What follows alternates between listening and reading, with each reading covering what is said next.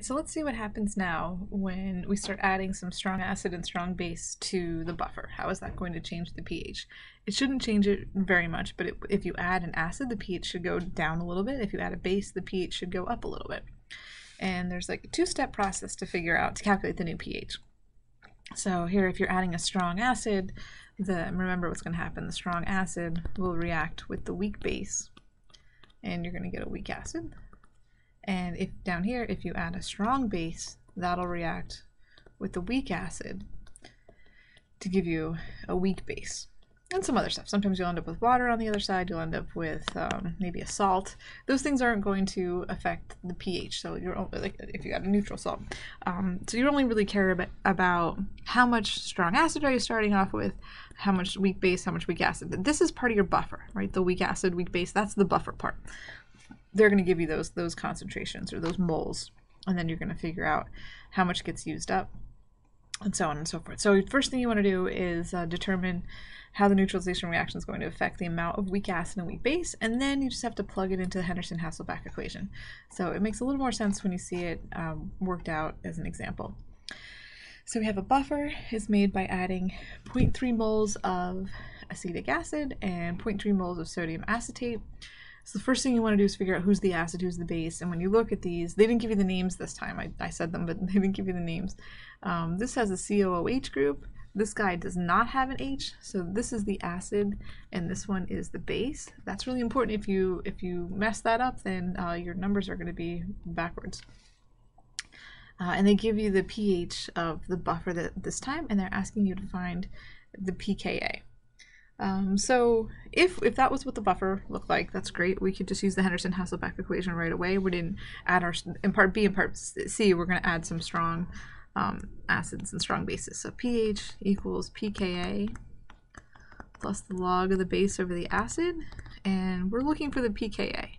So we know the pH. They told us the pH, right? The pH of the buffer is 4.74 equals the pKa plus the log of the base over the acid. So the base concentration, we have 3 moles, and it's in a 1 liter solution. So, sorry, we have 0.3 moles in a 1 liter, so that's 0.3 molar over 0.3 molar for base over the acid. This is 1. The log of 1 is just 0. So in this case, the pH just equals the pKa. So that makes it nice and easy. pKa is just equal to 4.74. So if you do that in your calculator, log of 1, you get 0. Okay. Now for the new part. Calculate the pH of the solution after you add 0.02 moles of sodium hydroxide. Okay, so this is a strong base. So the strong base is going to react with the weak acid, and I'm going to make some weak base. So that's what I need to figure out. I'm starting off with 0.020 moles of my strong base, and my weak acid up here, this is weak stuff, right? This is my buffer. It's made of a weak acid and a weak base. So I have 0.3 moles of my weak acid, 0.3 moles of my weak acid, and I have 0.3 moles of my weak base. So I have weak acid and weak base to start off with. Now what's going to happen is I'm going to use up all of the strong stuff. So I subtract all the strong stuff. If I use up, for every 1 mole of the strong base I use up, it's going to react with 1 mole of the weak acid. I'm going to make 1 mole of the weak base. So I'm going to subtract, subtract, and then add. So always look at the strong stuff. The strong stuff is what's going to be subtracted. You're going to use that up completely because you have less of it. You have 0.02 moles of that. Once you use up 0.02 moles, this reaction is done. So I'm going to subtract 0.02, and then on this side I'm going to add 0.02. So on this side I get 0.280. You can use a calculator for this part. 0.320. And so now I have my new weak acid and weak base. It's in moles, but that's fine because it's in a 1 liter solution and I'm not changing the volume at all. So I can plug moles right into the Henderson-Hasselbalch equation. I don't have to divide it by 1. It's going to give me the same number. That's always going to work. So now I can plug this into the Henderson-Hasselbalch equation. Let's do this in blue. pH equals pKa, which we knew the pKa. We found it in part A, 4.74. So in part A, sometimes they'll give you the pKa and they ask you for the pH. Sometimes they'll give you the pH, they'll ask you for the pKa. That can change. This is not always going to be the same question. So you have to read the question. pH equals pKa plus the log of the base over the acid. So we're going to use our new acid and base concentration.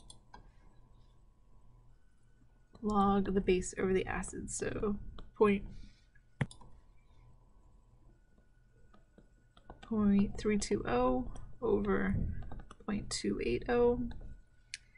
And so when you work all of this out, you should get a pH of about 4.8.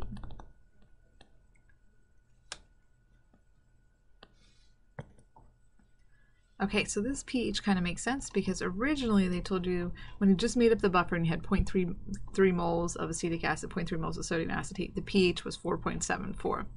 And so when you added the base, the pH went up a little bit. It became more basic, which makes sense. So make sure when you're comparing the pHs, you're not looking at the pKa, you're looking at the pH. In this case, the pKa was the pH, so that's fine if you made that mistake this time around. In part C, now we're looking at what happens when you add a strong acid. So if you add a strong acid, that's going to react with the weak base, and you're going to make some weak acid. Go back to your original concentrations. Don't worry about what happened in part B. Strong acid, we're adding 0.020, and go back to your initial. So go all the way back up to the starting point if you had 0.3 moles of each. So don't worry about what happened here. Part B and part C are not really related. 0.30 and 0.30. And when you look at these numbers, you're going to think they look pretty similar. So I'm subtracting, and then I add over here. The difference now, if you see the difference, this had the weak acid going to the weak base. This is the weak base going to a weak acid. So I end up with 0.28 and 0.32. And when I plug that into the Henderson-Hasselbalch equation, I get pH equals pKa plus the log of the base over the acid. And I end up with 4.68, which is slightly more acidic, so that makes sense as well. So when you add the acid, the pH should go down. So I'm comparing it to 4.74. You can pause the video and try to do this one on your own. It's the same situation. You have a buffer solution, 0.12 molar ammonium, and then you have the ammonia and the ammonium chloride. This is your acid. It has an NH4. This is NH3. That's a base. And they give you a Kb this time. We don't want a Kb. We want to find the pKa. So you need to convert, remember, Ka times Kb is 1 times 10 to the negative 14. So the first thing you want to do is find that Ka, which is 1 times 10 to the negative 14 divided by the Kb, 1.8 times 10 to the negative 5. That should give you like 5.56 times 10 to the negative 10. That's your Ka, and then if you want to find the pKa, negative log of that.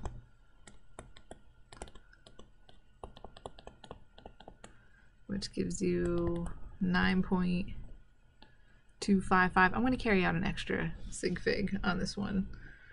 I don't know why, I just did. So pH equals, now I have the pKa. So the first step you had to find was the pKa. If you want to find the pH, you need to know the pKa. pH is pKa plus the log of the base over the acid, and this is the base, 0.12 over the acid, 0.10. So when you work that out, I end up with like 9.33 as my pH. All right. So make sure you identify the acid and the base. This was a little tricky this time because they give you a Kb, so you have to find the Ka and then find the pKa. So there's a couple steps you had to do in that first step there. And now what they want to know is what happens when you add some strong base. So the strong base is going to react with the weak acid, and you're going to make some weak base. That's the generic form of that. If you want to write out the whole reaction, you can certainly do that as well. I'm starting off with 0.0050 moles of my strong base, and then I go up here and I find my weak acid and weak base concentration. So my weak base was 0.12 and my weak acid was 0.10. So they don't have to be the same. They should be pretty close. That's what makes a good buffer. So now I'm going to subtract the 0.005 subtract the 0.005, and add the 0.005 on this side. So I use up all of my strong stuff. And 0.95 and 0.125. And now I can figure out the rest of my equation here. So my pH equals the pKa, which I found in the first step here, right? This guy, 9.255, plus the log of the base over the acid.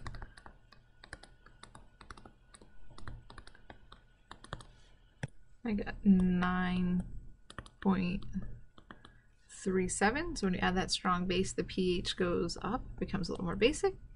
You can do the same thing for in part C, where you have a strong acid. And here you have your strong acid. It's going to react with the weak base, and you're going to make a weak acid. The strong base is 0.005. The weak base, again, go back up to the initial conditions. Weak base was 0.12, and weak acid was 0.1. So this is 0.1, this is 0.12. Subtract, subtract, and then add. So when you work those out, you get these numbers, and then you can plug that into the Henderson-Hasselbalch equation again, and you get pH equals the pKa plus the log of the base over the acid, which comes out to be 9.29, which is less than what we started with. So we added some acid, the pH went down. Originally the pH was 9.33, added some base, it went up to 9.37, added some acid, it went down to 9.29.